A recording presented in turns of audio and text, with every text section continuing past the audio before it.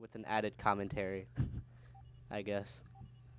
I want to upload. I think during the summer I'm gonna start actually using Twitch.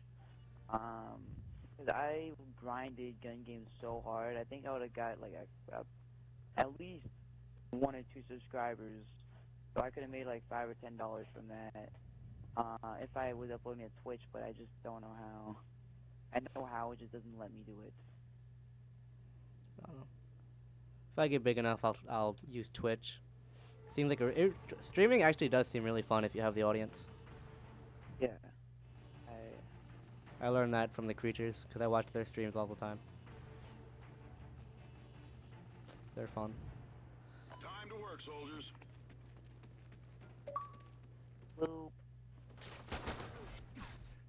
Ah! Is it sad that it's been like months since this game came out and I still haven't learned the names of the maps yet? No. I didn't really care about names until I started playing Black Ops 2. Can never get it right. This is the first game I stopped caring. After that, I was just like an info nerd. Like, well, yeah, that was one of those. I don't remember map names usually, unless I play it like a lot. What like type I of played. type of videos does your friend post? Some Call of Duty stuff and Let's Plays. Not Let's Plays. Walkthroughs, playthroughs. Mainly. Mainly. Recording do you HD PVR 1. The big bulky one.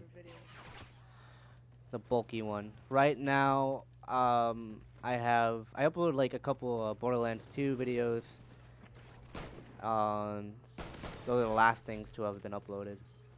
By the time of this recording, by the time this video gets uploaded, hopefully the entire session will have been uploaded and I can stop uploading that damn DLC already. My classmate says he doesn't want to check out your videos because he's a bad person. Alright. He's my classmate. You don't know his personality like that. He's actually just kidding. Yeah, I'll check out a couple of your videos and maybe subscribe. Thanks.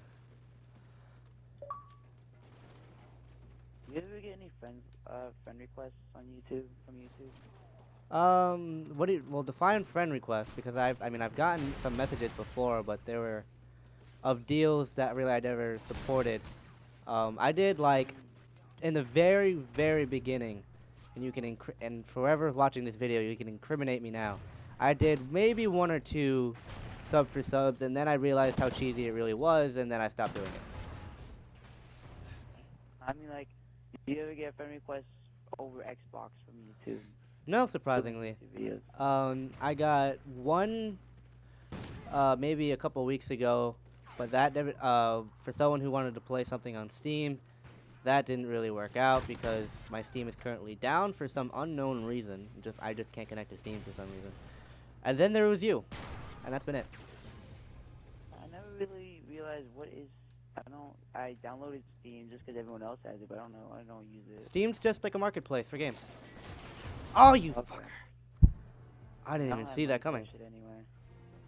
If you're not a PC head, then it's really pointless unless you want some like free to play games like Loadout, which is really getting popular, or Warframe. Play some Aries mod, prop hunts, and upload some of that, but it wouldn't let me connect to online service, so I just said fuck it.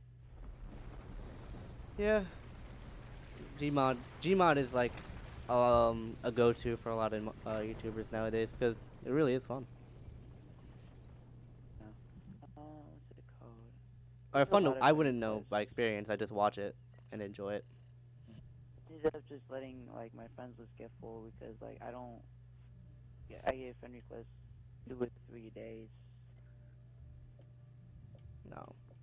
And some of them actually spam you with messages like, hey, can I be in a video? Hey, can I be in a video? I have 100 subscribers. Go bother someone with 1,000 or something. Yeah. I have not gone through that phase yet. Hopefully I never will. I think you do want to be in it. Should I get the Emily or the LSAT? I'm gonna